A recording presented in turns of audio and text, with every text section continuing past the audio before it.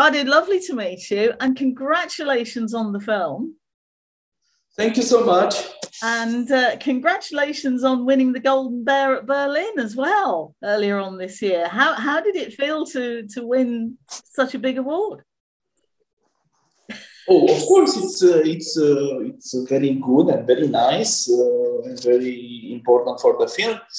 But otherwise, you know, I believe that football coach that said to his crew, to his team, that they are allowed to celebrate if there's a victory only one day, and they are allowed to be sad if there's a failure only one day as well.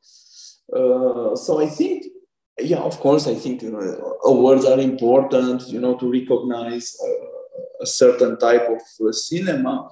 And in a way, I'm as happy for the award as I'm happy for me as for the fact that it represents a type of cinema which is not necessarily awarded. So I think that's important. But otherwise, well, it's part of the game, and I take it lightly. But I don't emphasize it that much, because there's films, and I even myself made films which are not awarded, and I don't have bad feelings about them because of that. You know, or other films. I never choose to see a film because it won an award. Sometimes, but most of the time, no. Yeah, and a lot of it is down to people's opinions. It's all very subjective, isn't it? Oh, absolutely. Yeah, of course. Yeah. With another jury, somebody else would have. It would have been completely different. Absolutely. Absolutely. Now, we're talking during the London Film Festival because Bad Luck Banging is being shown here. But unlike Berlin, people are actually going to get to see it on the big screen in a cinema. Will this be the first time that you've seen it in the cinema with an audience? No, it's not the first time. It was screened in a lot of places before. Even in Romania, it was released in cinemas, and in other countries, it was released in cinemas. Well, that's good. So how have audiences reacted to it then? Because it's not the sort of film that you sit back and just take passively. No, and they were not passively. They were, yeah,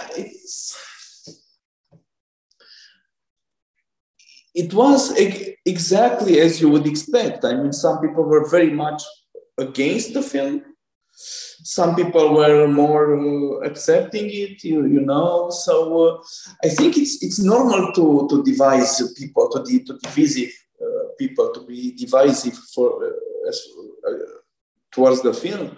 And also, I strongly believe that rejection, there are a lot of people who rejected the film, saying this is not a film, this is not cinema, this attacks our country, and so on and so forth. But I believe that acceptance is also a first step. Rejection is a first step for a subsequent eventual accepting of the film.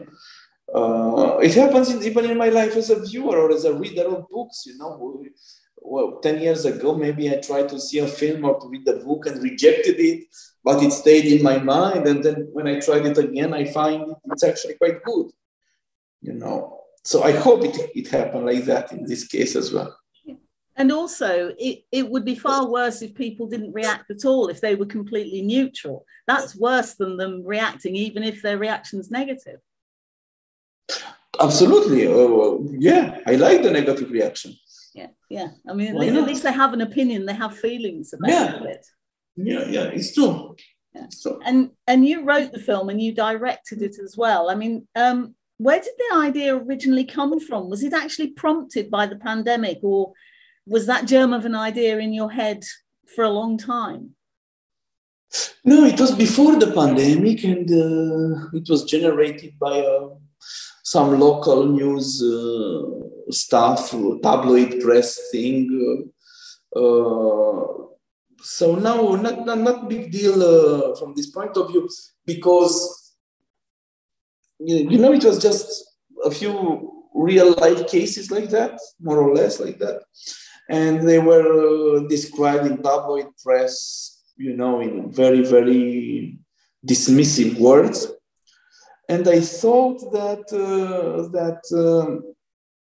it's not the story itself which is interesting, and this is why I consider my film more like a sociological film in a way, but it's much more important than the story, what is behind, what is around the story, the connections, the juxtaposition of the story with the society, with the philosophy, with the politics. All these things, I think, are the film itself, in a way, not only the story.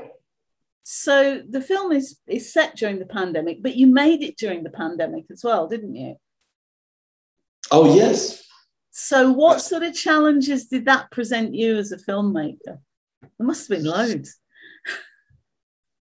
Yes and no. Yes, it was because, you're morally responsible for the crew and the cast, even if it's not necessarily from the low point of view. So I really felt, I would have felt very bad if somebody would have got infected while making the film, but this didn't happen. Fortunately, we were very careful. We tested everyone very often. I moved scenes which were supposed to be inside. I moved them outside. We didn't have proper lunch breaks, but only sandwiches that we ate outside. So actually, we wore masks all the time. So yeah, it was a lot of challenges into that, but in the end, I think it was for the better for the film, because the film expresses very much its time, and for the crew because nobody got sick in the end, And certainly in the third section of the film, where Evie is facing all the parents, the face masks almost sort of come into their own, really, because everybody's wearing them. And certainly with the characters, it's almost as if the masks tell you something about the character. I mean, the one that comes into my mind is the head teacher, whose mask is always loose and falling off. And it's almost symbolic of the way she hasn't got any control over the meeting at all.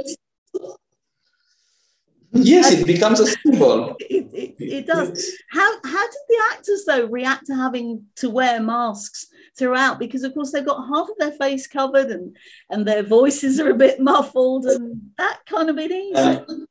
Well, some of them, of course, didn't like it, but some of them were very happy because they were vulnerable persons, and they gladly accepted it. I made a joke. I said to everybody that at least they have the chance to act well now. And they didn't like that joke. And also, when the film was finished, many distributors say, "Oh, this would be the perfect film to dub," because it's so easy to. You do it in one day. And I said, no, I don't do it. No, so yeah, and after this, the first discussions, everybody accepted it, and in the end, yes, it becomes like the surreal part of the film in a way. All these masked people shouting at each other. I mean, in some ways, they almost reminded me of a sort of chorus from classical theatre. Because when you looked at them en masse, all you could just see with the masks and just eyes above them. Yeah. Yes, that's an interesting comment. I was thinking more of another tradition in theater, which would be the commedia dell'arte. Right, yes, okay. A little bit, because of, because of the dresses, everybody's dressed like his profession. And yes.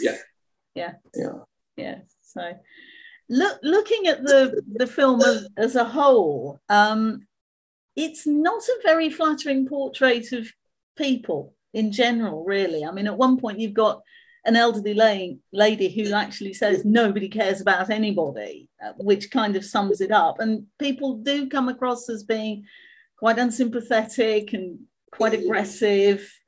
It's really quite bleak. I wondered how much that reflected your own viewpoint, or do you see the film more perhaps as a bit of a wake-up call to people?